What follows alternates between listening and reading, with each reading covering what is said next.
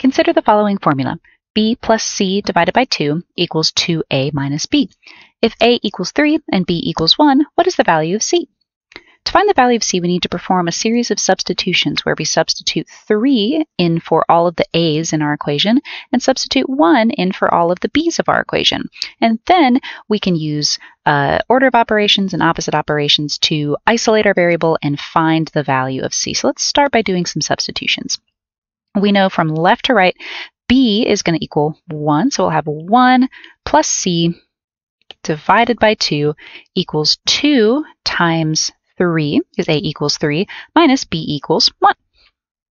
Now that we've finished our substitutions, we need to simplify both sides of the equation and isolate C. So let's start with this side of the equation. Starting with our parentheses, 2 times 3 will give us 6, minus 1 will give us 5.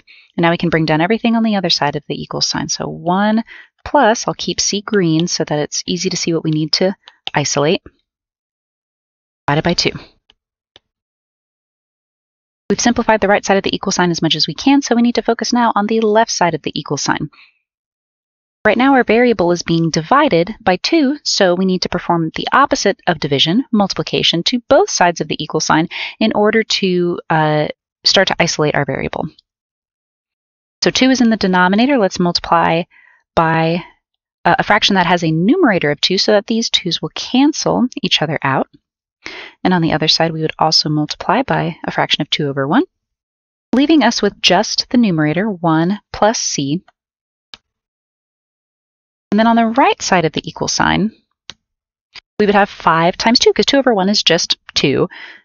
So 5 times 2 would give us 10. And the last step to isolate C would be to move this 1 over to the other side. 1 is being added to C, so we need to do the opposite, subtract 1 from both sides, and that will give us C equals 9, making our first option our correct answer.